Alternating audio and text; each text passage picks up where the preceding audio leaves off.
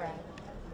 Let me just make some quick introductions. Chief McManus from the San Antonio Police Department will provide a brief on why we're here at Little Lina's Vigil. After that, our as acting special agent, Mr. Garris with the FBI, will also be able to provide some insight as to the case and its makeup.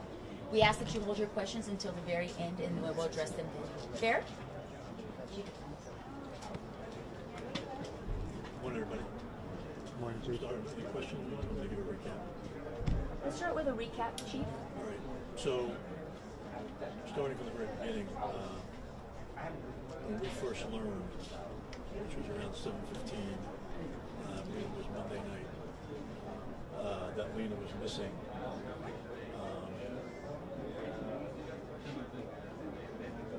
We pulled every resource that we had, and we set up a command post at the apartment complex. You didn't come in or leave that complex without having your car searched, without having your name and your license plate taken down.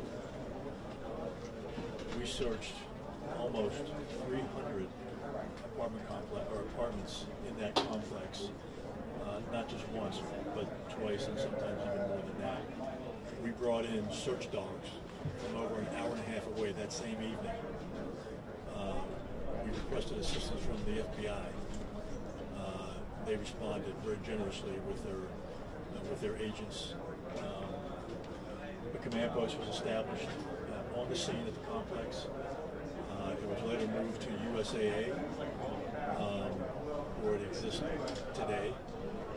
We set up another command post at police headquarters, staffed primarily by. Well, I'll let the Agent Garris talk about that.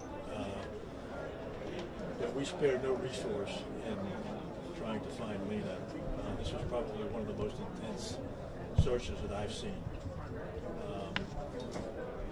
I was reading on social media where folks were asking, what about the border crossings? And as I mentioned just a few minutes ago, there's not a law enforcement agency in this country, be it federal or be it local or state, that doesn't know that Lina's missing. So if anyone tries to get across the border with her, hopefully the agents will pick that up at the border. We will continue this search until we go completely cold. But we are not stopping. We still have hopes that we will be able to recover Lina, hopefully safe and sound. But it's been a very, very intensive search with no resources spared. And again, we'll continue that until we run cold. Residents of the apartment have pointed out that there's a lot of gaping holes around the complex. There are gates that are broken, pedestrian gates that don't even have locks in them. Is anything being done now for the people who are still there and afraid to secure all of the various places where people can come and go? I mean, I know you've got the front end covered. Sure. We had all the entrances and exits covered that evening and the following day. That's something that we'd have to take up with the management of the property about fixing fences and whatnot, but we had all the entrances and exits covered that evening. You don't think she's still on site, though? I don't know. I just don't know. We don't know. What's it going to take to elevate this from a missing persons case to something that's happening? You know, someone asked that the other day, and you know, what's the difference whether it was an abduction case or whether it's just a missing person? And what we're doing right now, there is no difference. What would change is if we got information about a possible suspect or a possible vehicle, we would be following up on that as well. So that's what the difference is. Right now, we're doing as much as we would do, even if it's an abduction, even if it were an abduction case, we're doing as much as we would do, minus looking for some specific person. I'd like to talk to your colleague. Mr. Garris. Mr. Garris. Can you start by introducing yourself, sir? Good morning, ladies and gentlemen. Justin Garris. I'm the acting special agent in charge of the FBI San Antonio field office. I'd like to thank the community for their unwavering level of support, especially the Afghan community, the individuals that live in the apartment complex, which we continue to search, our local state, public, and private partners. They've done a phenomenal job.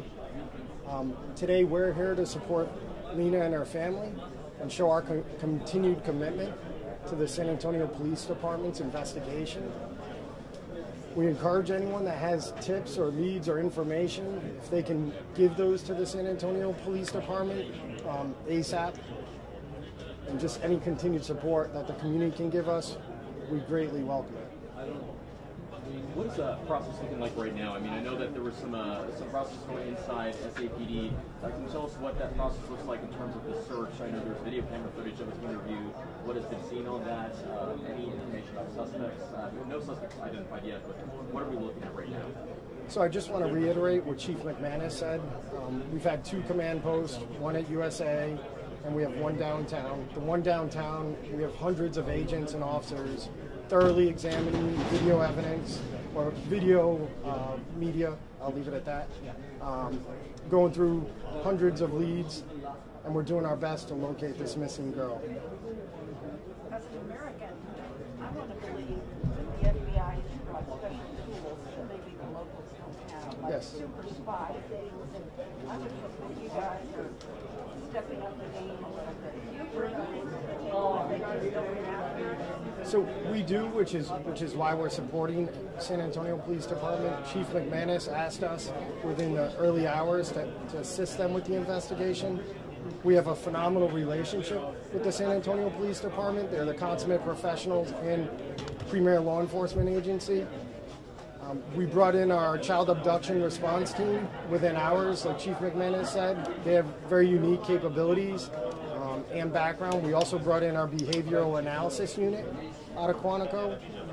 We also have data exploitation units here, and then we are doing some other sensitive things that I cannot discuss. So we can transition to a Spanish interview.